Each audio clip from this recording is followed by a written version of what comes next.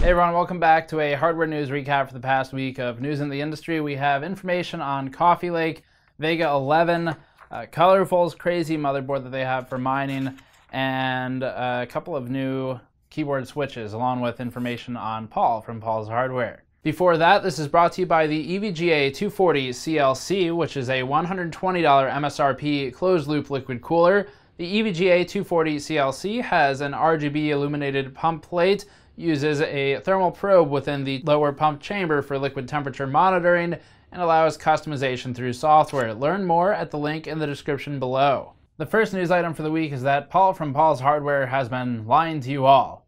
He's secretly a GPU miner. And it hurts me just as much to say it as it hurts you to hear it, but Gamers Nexus recently came to find out that, yes, Paul from Paul's Hardware does have very serious GPU mining problems.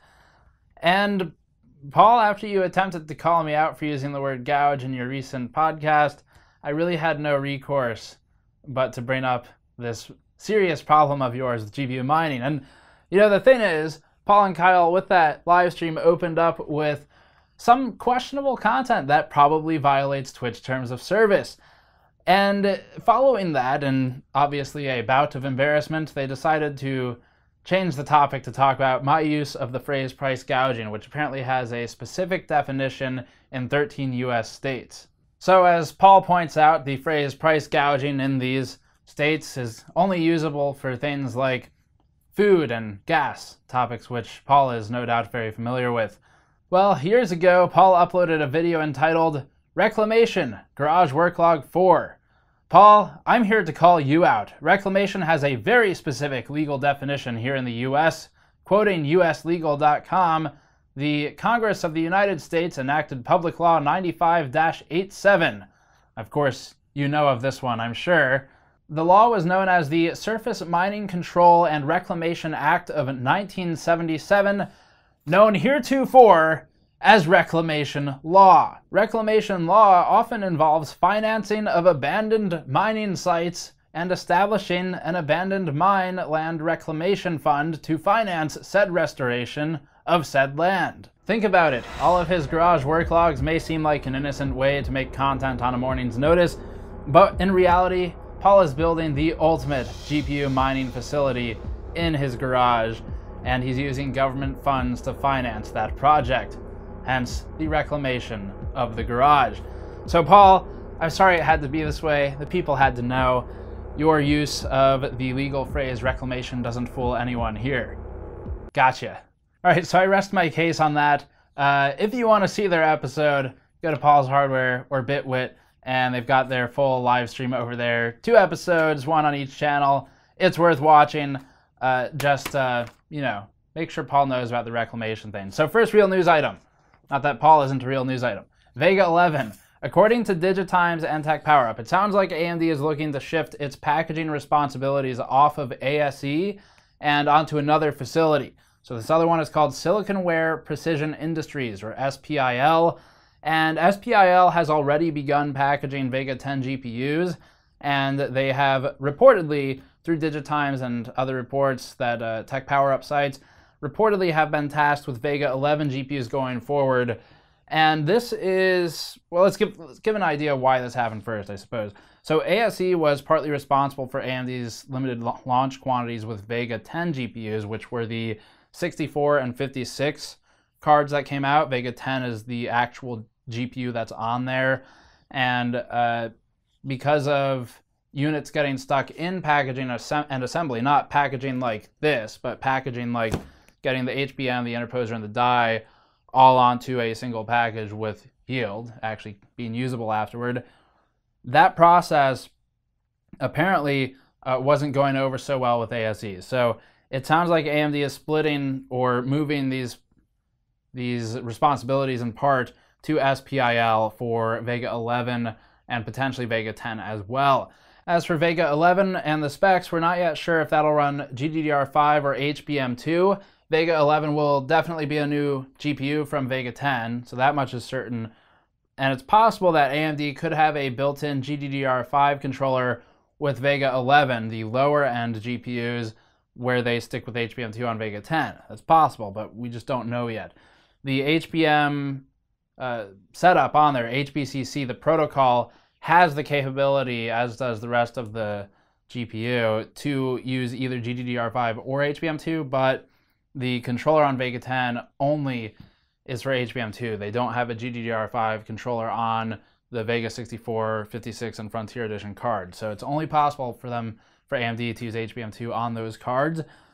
If they go with the GDDR5 controller on Vega 11, then maybe something will change there, but we just don't know right now. So either way, Vega 11 has the opportunity to pick between them depending on if AMD designed a GDDR5 memory controller for 11, what the power parameters might be, things like that. We'll talk about that more when the time comes, but for now, Vega 11 is slated to replace Polaris. So the 500 and 400 lines, which have seen shortages throughout most of the year, should be replaced by Vega 11 at some point in the semi-near future. For the next news item, Coffee Lake's 1151 socket's been making rounds. ASRock's recent Z370 motherboard and other document leaks have shown that the new Coffee Lake motherboards will use socket LGA 1151, just like the existing Z270 motherboards. It's a little bit upsetting that the Coffee Lake CPUs won't be backwards compatible with LGA 1151 boards from Z270's line. From what we know now, it looks like Z370 and Z270 won't have significant chipset differences, and they're going to have the same socket, pretty much the same architecture. That's not to say Coffee Lake is unexciting as a CPU. Going to 6 cores is pretty interesting, but does it need to exist on a new motherboard if it's got the same socket, very similar if not the same chipset, and same TDP, same pretty much everything? What's the impetus there for having a new motherboard requirement? That's what I'm interested in. So that's pretty frustrating, but also something that Intel's done in the past. This is not new for Intel to force a motherboard change with a CPU release. In recent years, they've done a little bit better with having intercompatible boards and CPUs. Hopefully, there's some unofficial support of that here, but to move away from it in an official stance is definitely disappointing. So a little disappointed in Intel for that. But as Tom's Hardware points out, the leaked ASRock page did differ a bit from previous leaks that have been around for Coffee Lake specifications, but not in significant ways in terms of the specs everyone's been talking about. So the differences in the leaks from what Tom's Hardware noted on the ASRock page were that the core counts line up as the i5 still being 6-core 6 threads. That's the same. i7 is still 6-core 12 thread. i3 is still 4-core 4 thread. But the i3 8350K's TDP is listed as 91 watts on ASRock's page, where previously it was in the 60 watt range. And then the cache is also listed as 9 megabytes for the 8600K and 8 megabytes for the 8350K, which is a bit higher than the previous leaks or rumors as well, but not too much. So that's the only real change there. Colorful's latest motherboard is a, quote, professional mining motherboard, which eliminates reliance on riser cards by instead creating a board that's nearly 2 feet long. At 485 by 195 millimeters, the board hosts 7 PCIe X1 slots and 1 PCIe X16 slot, using an additional 16 PCIe power cables along the board, alongside one EPS 4-pin. This bypasses a 24-pin connector, which could potentially cause issues in some configurations or with some power supplies, depending on how they're doing signaling. The motherboard also takes liberties with memory here, so Colorful is using a SODIMM module rather than a full-length DIMM, and I/O is limited to 2 USB 2.0, 1 HDMI, and 1 RJ45, and there's also a single SATA 3 port present. So aside from looking kind of comical, not really sure how useful that is even to the serious miners. A lot of the pictures I've seen generally look like they've just got a bunch of riser cards hanging off of boards, and then you have people like either Asus or ASRock recently with that board that had in the teens of very short PCIe connectors on their motherboard with just a bunch of risers sticking out of them. So does this fill a different market? I don't know, but it's another interesting, colorful creation. So in the very least, they're getting media coverage of it in the West. We've seen a lot of that in the past week. Next news item here, Jonesbow and their TW closed-loop liquid coolers. So Jonesbow, for those who don't know, Jonesbow is a supplier in the case industry and a design company. They supplied the Roswell Cullinan case, and the Anades AI Crystal. That's the same case. It's made by Jones Bow ultimately, and they provide a lot of the other cases in the market as well. They've provided several of the mini ITX cases in the past, specifically to Rosewell, like their Legacy W1 series. That was a Jones Bow design, and recently woke up and stuck tempered glass on everything. So you're seeing a lot more of them now, even if they're just rebrands ultimately. So this company is now getting into closed loop liquid coolers, and they're doing that with a TW series, starting with TW120 and 240 CLCs. And the focus is largely on design here. So Jones Bow is using a hexagon-shaped pump block with hexagon stamps in the fan housing, so it's stamped out with hexagons everywhere, and RGB LEDs everywhere, or at least LEDs everywhere. Apparently supports synchronization with ASUS and MSI motherboard software, and the ID matches between the fan and the pump. So kind of different.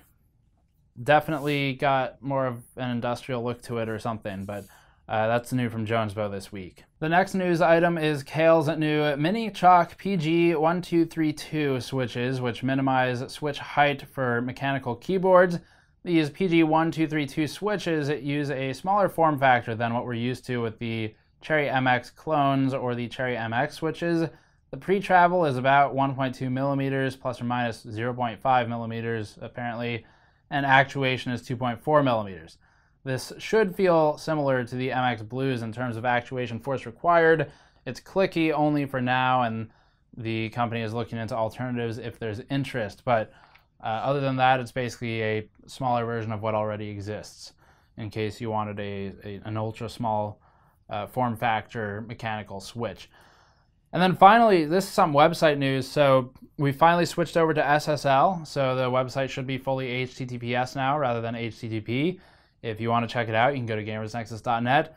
I don't think anything's broken specifically because of the switch to SSL. There are things that are broken, but I don't think that's why.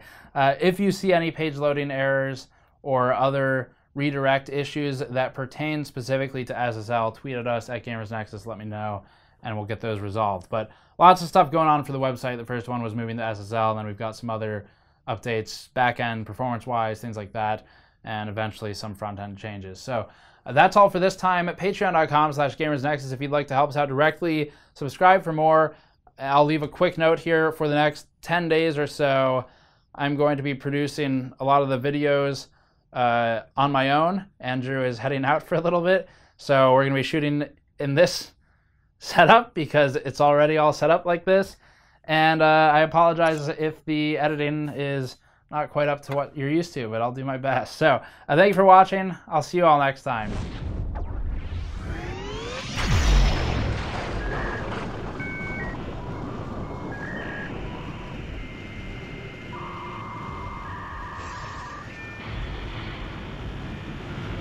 We have information on a few things: Coffee Lake, Vega Lake,